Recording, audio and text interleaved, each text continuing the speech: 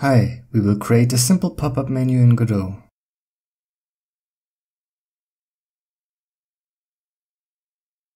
We have our scene, here represented by a node 2D. We save the scene and we add a pop-up menu node. Then we add a script and clean it up.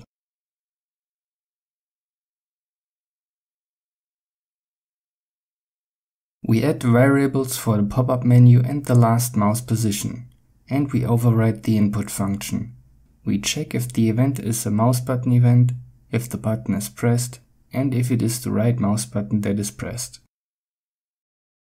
We then set the last mouse position variable, and we make the pop-up menu node pop up calling a special function. This function takes a rect2 as a parameter, containing a position and a size. We reuse the size the pop-up menu is set to already. Then we save the script and play the project. On the first run, we have to select the main scene.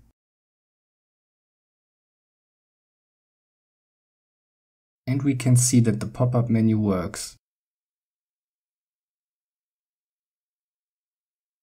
Always have the GDScript style guide and the GDScript basics at hand. We create an enum and assign the first element to a starting value. Then we add the items to the pop-up menu consisting of a string and an ID for which we use the enums. We then connect the signals of the pop-up menu to our script either through the inspector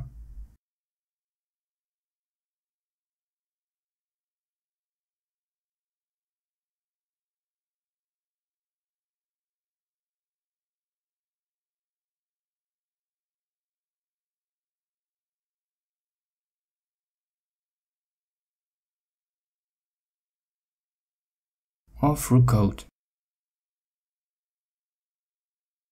Our pop-up menu now contains the items.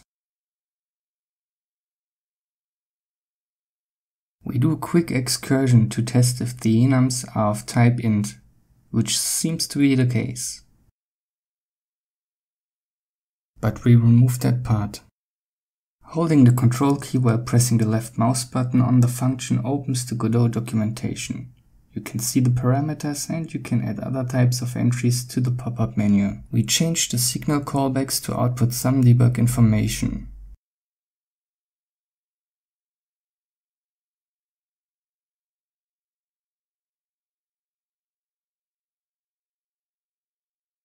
We then create a match statement using the enums as a pattern to match against the ID as an expression. And in one case output the last mouse position.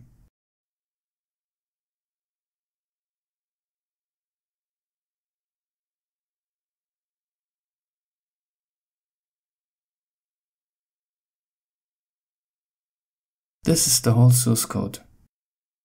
Thank you for watching, and as always, I hope you learned something.